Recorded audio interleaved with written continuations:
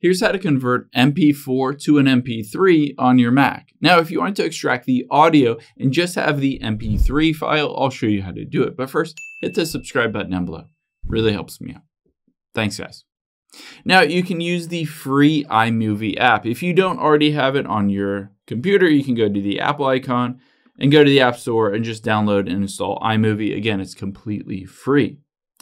After you've gotten that on your computer, let's tap on the magnifying glass here, and we're going to just type in iMovie and hit return to open it. Now, I'll be able to convert it directly in iMovie. From iMovie, we're going to tap on File and Import Media. Now, we're going to navigate to that specific MP4 file. You can see here it is a file example. All I'm going to do is hit Import Selected, and then you'll be able to see that video is now in iMovie. All I need to do is select on the video at the top left here, and then tap on that little share icon or export icon at the top right. From here, I'll just tap on Export File.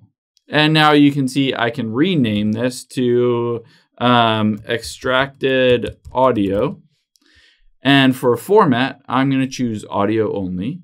And file format, I'll choose MP3.